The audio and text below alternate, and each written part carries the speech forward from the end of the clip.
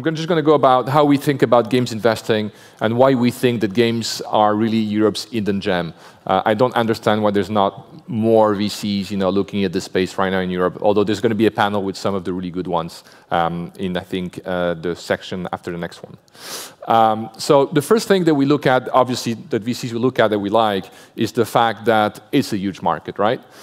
It's over a $100 billion market. You guys know this, and 42% of that is mobile, and that's growing very fast. So that's one thing we really like. Another thing that we like is that the platforms continue to develop. You've got some really big players in messaging, especially in China, all that, for whom games is very key and important. And so distribution is just getting stronger and stronger and stronger. Third thing that we really like, this is from an investor perspective, is it's a very, very liquid market. It's actually the most liquid market in tech. If you look at billion-dollar companies, about 80% of the billion-dollar companies have either had an exit or an IPO. If you look at tech in general, that's more like, I think, below 40%. So very, very interesting market. And also, there's lots of exit at every level, from 20 million to 10 billion. And we've seen lots of recent exits, like King, Supercell, SpaceApe, and eRepublic Labs, which was my company that we worked on with Sham. Another thing that we really like is the fast returns. So we always say as entrepreneur that overnight success takes 10 years. It actually, for the least capable of us, so myself, it took me 10 years for Republic Labs, but some of these guys, Supercell, for example, have been much, much faster. So you think that sort of liquidity arriving faster compared to other tech companies. It's also very cash efficient. So for an entrepreneur, it's a great business, but for a VC, it's a great business as well, because usually you're going to do a Series A, maybe a Series B. You don't see a lot of Series Cs in game businesses, because the moment it works, it becomes very, very profitable. And then, of course, you've got incredible revenue growth. This is the Supercell evolution of revenues. From 2012, around 100 million, 2013, 892 million, 2014, 1.7 billion. And then it kind of continued growing. So that's pretty nice growth. Another thing that is very interesting, and it's not just interesting for VCs, but also markets, public markets are starting to notice, is the revenue longevity. I mean, some of these games, some of the top games have been going for over 10 years, 15 years. That's on PC, but also on mobile. A lot of these games have been going on for 6 years or more. So that's really interesting. Another thing that we like as VCs is that usually once a studio started having some success, replicating success is much, much easier. We see these teams, doing hit after hit, the best ones only, of course. Another thing is there's very kind of deep European talent. A lot of startups have come from ex-members of, Ubisoft, Jagex, Gameloft. Some people are coming out of King and starting some really interesting companies.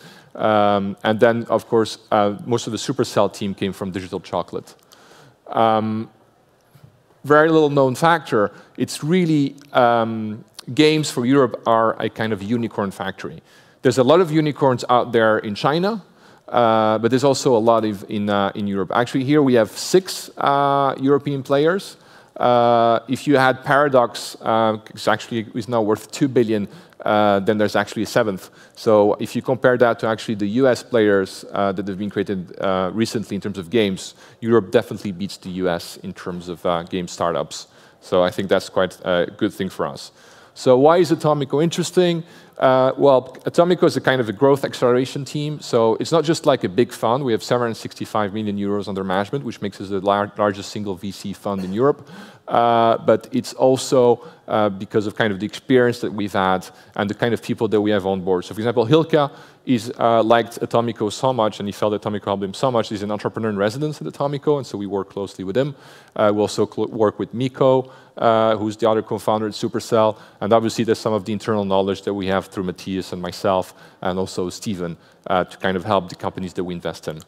Also, obviously, a strong network. We have partners in China, we have partners in Japan, we have partners in the US, so we're able to put our entrepreneurs in contact with the right people. One of the most often asked questions is, how do I get into China? Well, we know. How do I get into Japan? We know. We can help.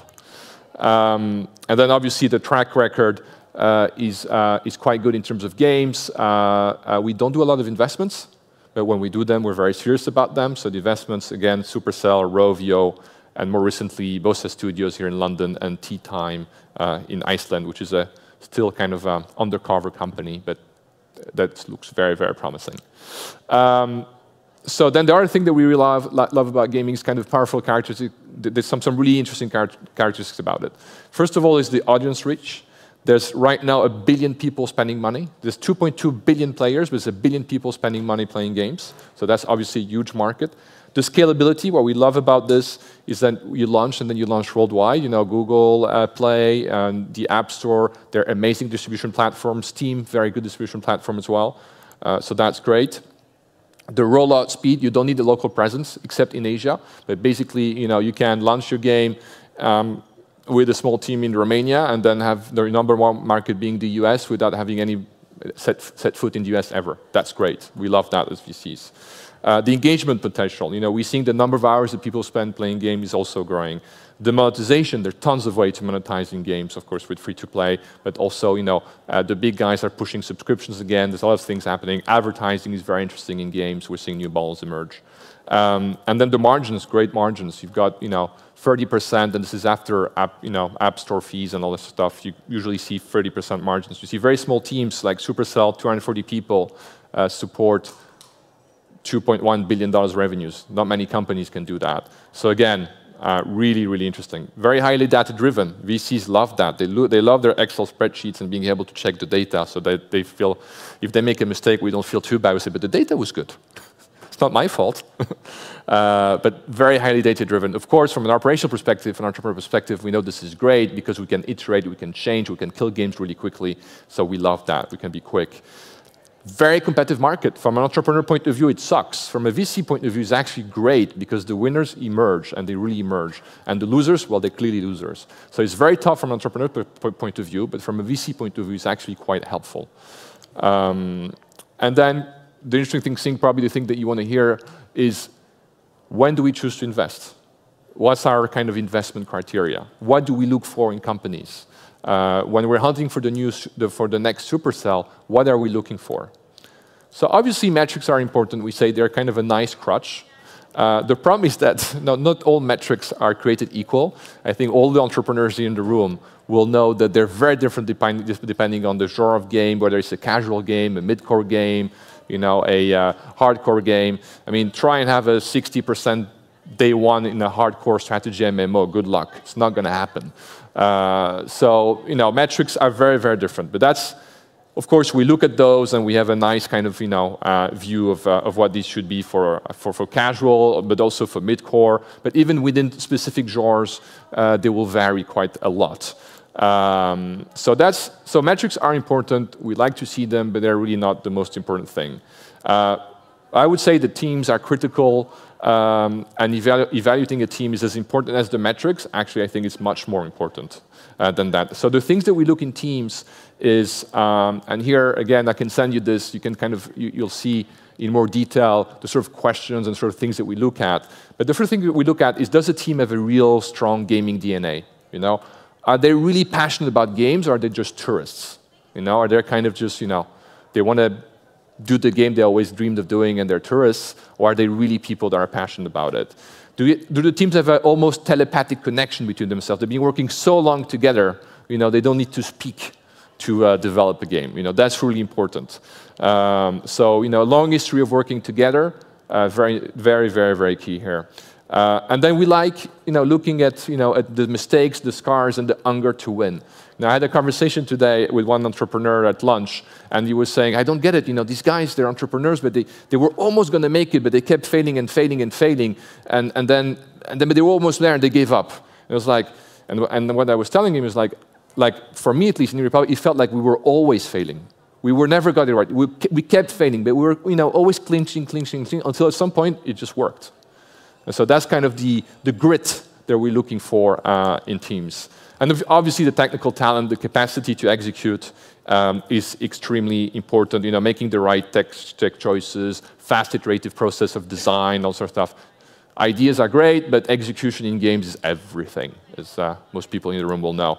And the last thing that we really like, which is kind of the magic the little thing that's kind of difficult that really, I think, sets apart the good guys, the good companies that will make a nice lifestyle business or a nice kind of growth business but will not be an Atomico investment, is basically the creativity, the risk-taking, the ability to basically find new experience for the consumers, not being afraid of taking creative leaps, doing something different, and that's extremely hard. A lot of companies that we see do well, and they do Me Too games, and they're better at advertising, or they're better at this, or they've done that small iteration, and they're just better. The problem is that it's not very easy. It's kind of hard to protect. It's not going to take you to the $1 billion or more, which is what ideally we're looking for as a large fund. So that's kind of the little magic there. So in conclusion, so we'll have plenty of time for questions. Winning big in gaming creates really powerful defensive moats. And that's what VCs like, So what we look for when we want to invest in a games company is basically we want to see a combination of creative differentiation. So they've got something we haven't seen before, or maybe it's a mashup of two things out there, but that makes it entirely new. And a very, very strong data-driven approach. And we think that you need to combine these two things to really win in a tough market. And quite often we see studios that do very well, but they're either really good on the data-driven thing, and then they have this nice company that does well, or they're extremely creative, but they're not that strong on the data side. So you need to combine these two things to really go to the next level. And then basically, the great thing about this is if you're able to then make these two things gel, and launch 1, 2, maybe 3 like really strong hit games, then you kind of get these huge economies of scale. That we've seen with Supercell, where 200 people can support a $2 billion revenue business, almost $1 billion profit. And this is incredible. But there's lots of other examples, King and others, although they have a bit more staff, still very impressive ratios. And then what happens? The other thing is the leading studios, they're able to control the talent. Because all game developers, they want the really good ones, they want to work in companies. Not that they just have a great culture, but also they do very well. They want their games to be played by millions, tens of millions, hundreds of millions. So once you've got that kind of scale, it's actually much easier for you to retain the top talent. Not just because you can pay them, but because we know that game developers, they really like what they do. They're really passionate about it, so they want to stay in that kind of environment. And then, so that's the first kind of big competitive moat that you're able to build. The second one is if you're able to build a strong brand and IP, then you kind of have this halo effect on your KPIs. We've all seen this. Game A is the same as game B. I don't get it. I've done the exact copy of Clash Royale. Why is my game has shitty KPIs? Well, because you've done the exact copy of Clash Royale, number 1. And number 2, because you're not fucking Clash Royale. You don't have the brand effect, and you probably don't have the same level of polish. You don't have the same kind of secret sauce behind it. But IP really drives superior KPIs. So you can do that by trying and do deals with Hollywood studios, but that's going to hurt your margins. But sometimes that works for certain studios. But the best thing you can do if you created Angry Birds IP, even if you have some rough times sometimes, you've got something really strong to go forward. So there's a really nice defensive mode there. And then the third thing is competition. Life's unfair. The moment you've got that billion-dollar game with that kick-ass, amazing team that doesn't want to leave, and you've got the marketing budget behind that and all that, you're basically sucking out the oxygen from the other guys. And it becomes very, very hard for other people to go in. It's still possible, but it's very hard. So that's what kind of really makes it super interesting. And I've managed to actually leave 10 minutes for questions. I'm very happy because I wanted to have 5 minutes for questions. Because I think the idea is most of you guys, how many here are entrepreneurs? Perfect. And how many of you are looking to raise?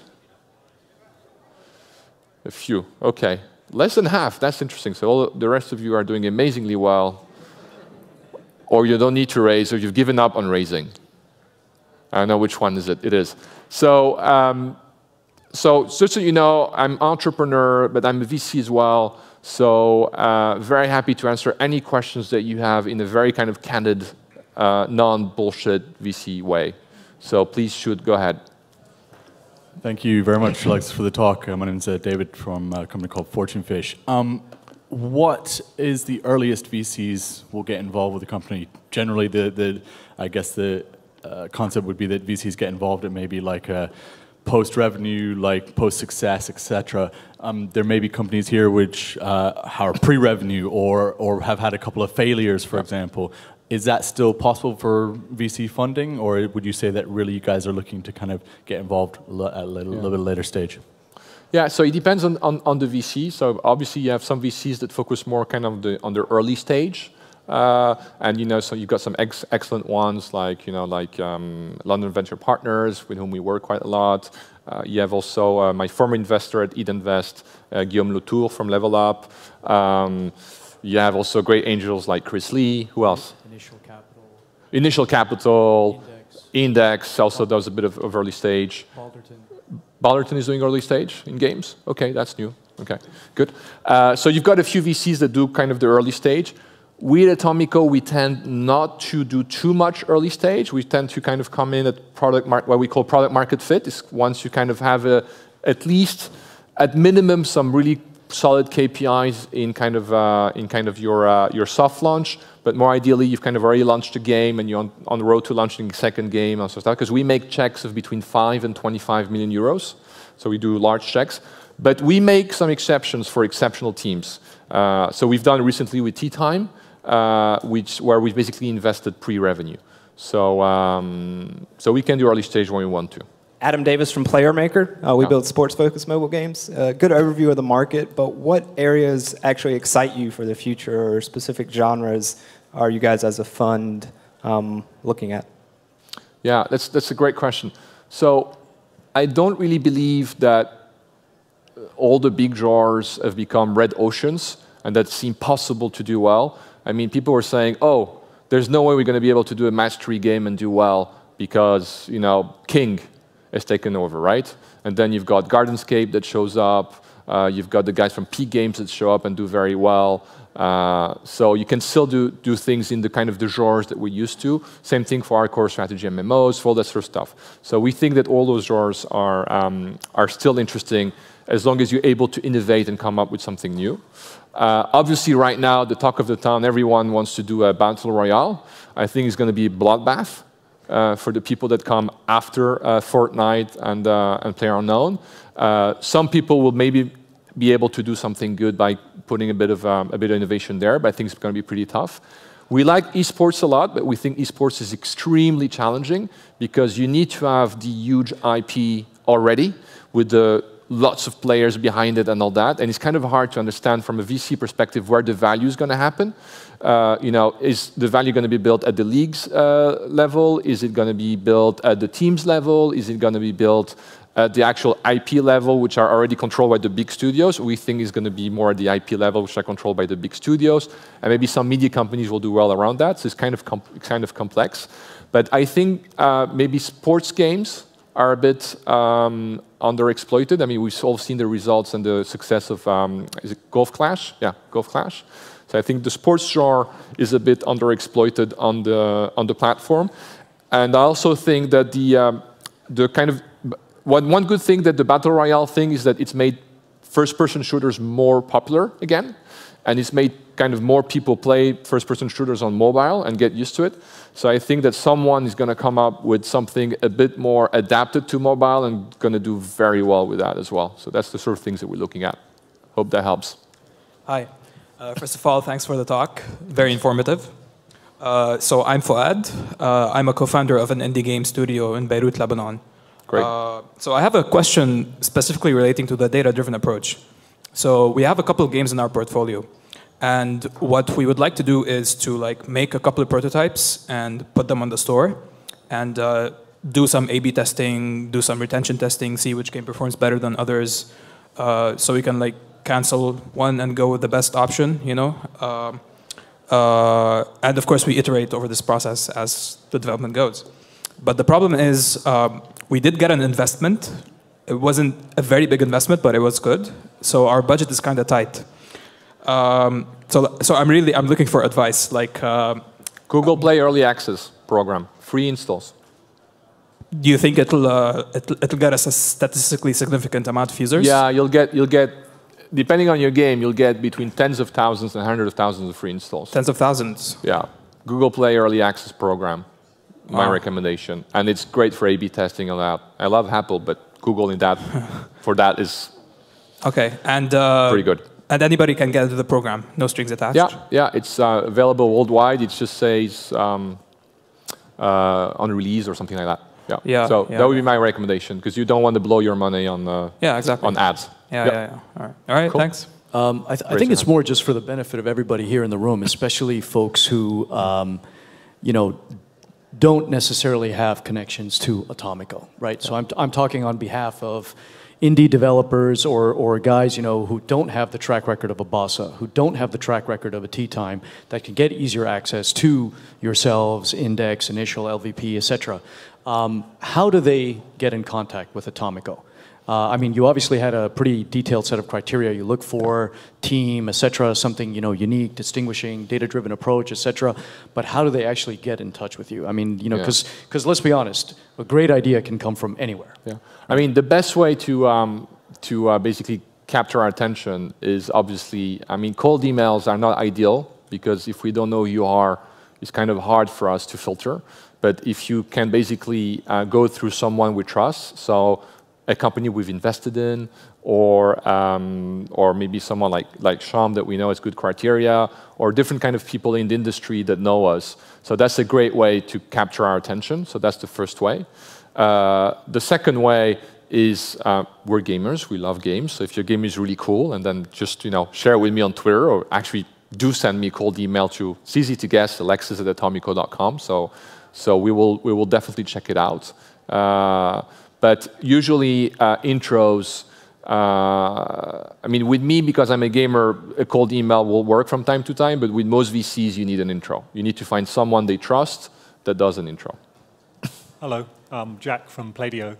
I don't have a particular kind of games question, but I was just really interested in how you felt about the Vision Fund in terms of the landscape of VC more broadly and the impact it might have over the coming 10 years or so. Oh, you mean the 100 billion SoftBank the scary fund? It sort of feels a bit like a elephant getting into a canoe. Or something. I think it's great for the ecosystem. It's great. Entrepreneurs, as an entrepreneur, we kept complaining that there wasn't enough VC money. And I think now there's probably enough VC money, especially with the VC with the Vision Fund. So I think it's great for the ecosystem. Also for us as VCs, very often we like doing a Series A round, and then sometimes the company needs to do another round, and so we need to do an up round, and we like to bring in other people into our companies that have deep pockets as well. So I think it's actually quite good for the whole kind of ecosystem. I think it's a good thing. And then every single VC, they will always tell you, we're not just about the money. We can do other things, right? So I've tried to explain that a little bit with Atomico. You can believe it or not. Personally, that's the reason I joined Atomico as a venture partner, because I saw that as something really different. So then I see it as a positive. Yeah, good. Excellent. Well, thank you very much. If you're raising money, feel free to send me an email, alexis@atomico.com, or reach me on Twitter. Just tell me you are here at the session, so that will be your intro. That will be easy. And if you're interested in getting the slides, because there was a few more explanation on the criteria, please ask me. And also, if you go to the atomico.com website, we've actually done pretty long posts explaining in more detail how we select companies and why we invest and what we think is interesting and sectors we're interested in. So hope that proves useful to you guys. Thank you.